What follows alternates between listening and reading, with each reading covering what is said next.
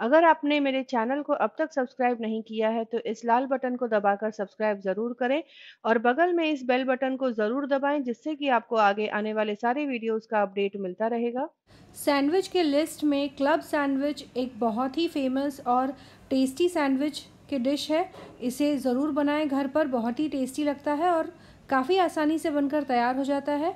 और आज मैं आपको बताऊंगी इसे ग्रिल पैन में बनाने की रेसिपी। तो यहाँ पर मैंने कढ़ाई ले ली है। तो सबसे पहले मैं स्टफिंग बना लूँगी। कढ़ाई में ले लूँगी मैं करीब 3 चम्मच तेल। इसमें डाल दूँगी 1 छोटा चम्मच जीरा। जीरा भुन जाए उसके बाद इसमें डाल दूँगी 1 मीडियम साइज़ का प्याज इस तरह से बारीक काट कर, 1 मीडियम साइज़ का गाजर बारीक काट कर, 1 मीडियम साइज़ की शिमला मिर्च। इन सारी सब्जियों को डालकर भूनना है। शिमला मिर्च के बाद डालूंगी 1 मीडियम साइज़ का टमाटर बारीक काट कर। इन सब्जियों को डालकर भूनें करीब 2 से 3 मिनट के लिए। और भूनते समय यहाँ पर मैंने आंच को तेज़ रखा हुआ है ताकि सब्ज़ी जो है वो जल्दी से भुन जाए। उसके बाद अब मैं डाल दूँगी नमक स्वाद अनुसार। अच्छे से मिक्स कर लें। नमक डालने के बाद सब्जियों में से थोड़ा सा पानी निकलता है, इसीलिए इसे करीब 2 मिनट के लिए मीडियम आंच पर और भून लें। अब इसमें मैं डाल दूँगी आधा छोटा चम्मच ओरिगैनो, 1 छोटा चम्मच चिली फ्लेक्स, जिससे कि बहुत अच्छा फ्लेवर आएगा। आप सब्जियों में चाहें तो थोड़ा सा स्वीट कॉर्न भी डाल सकते हैं। यहाँ पर मैंने काफ़ी सब्जियाँ डाली हैं, इसीलिए इस स्टफिंग को थोड़ा सा चटपटा बनाने के लिए इसमें मैं डाल दूँगी 1 बड़ा चम्मच ग्रीन चिली सॉस। आप इसकी जगह रेड चिली सॉस, चाहे शेज़वान चटनी, जो भी आपको पसंद हो उसे डाल सकते हैं और अच्छे से मिक्स कर लें। इससे मिक्सचर बहुत चटपटा बनेगा। अब यहाँ पर मैंने करीब 150 ग्राम पनीर ले लिया है। ये घर का बना पनीर है। आप देख सकते हैं कितना सॉफ्ट बना है। इसकी रेसिपी मेरे चैनल पर है, आप इसे देखकर पनीर बना सकते हैं। पनीर को मैंने काटा नहीं है, हाथों से हल्का सा क्रम्बल करके डालें ताकि पनीर थोड़ा छोटा भी हो जाए और साथ ही साथ इसका जो फ्लेवर है बहुत अच्छे से आएगा सब्जियों में। फिर हल्के हाथों से पनीर को मिक्स कर लेना है। पनीर को ध्यान रखें एकदम आखिर में डाला है और एकदम धीमी आंच पर इसे मैं करीब 2 मिनट के लिए भून लूँगी। तो यहाँ पर ये मिक्सचर बनके तैयार हो गया है। अब इसे मैं एक बोल में निकाल कर ठंडा होने के लिए रख दूँगी।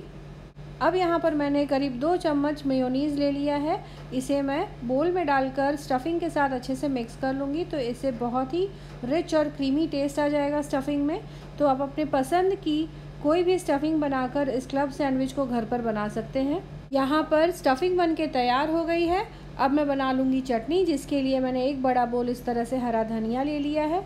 जितना हरा धनिया है उसका 1/3 हिस्सा मैं पुदीने के पत्ते ले लूँगी, जिसका बहुत अच्छा फ्लेवर आएगा। करीब 4 से 5 हरी मिर्च ले लिया है।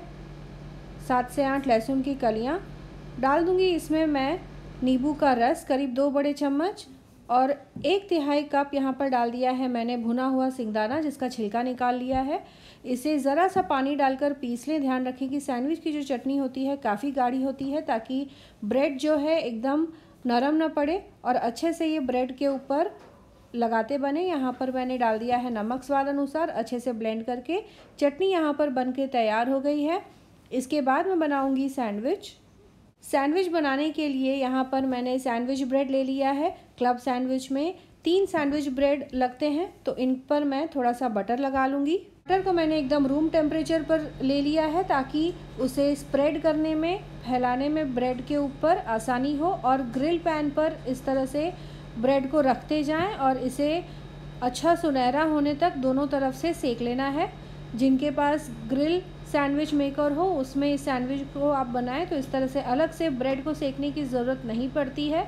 आप ब्रेड को स्टफ़ करके सैंडविच बनाकर ग्रिल सैंडविच मेकर में सैंडविच को रख के दोनों तरफ से ग्रिल करें तो उससे भी बहुत अच्छा सैंडविच बनता है। लेकिन ज़्यादातर घरों में ग्रिल सैंडविच मेकर नहीं होता है, तो आप इस तरह से भी इस ग्रिल सैंडविच को बना सकते हैं। क्लब सैंडविच में 3 स्लाइस ब्रेड के यूज़ किए जाते हैं। अब यहाँ पर 2 ब्रेड के स्लाइसेस पर हरी चटनी जो सैंडविच के लिए बनाई है उसे लगा लूँगी।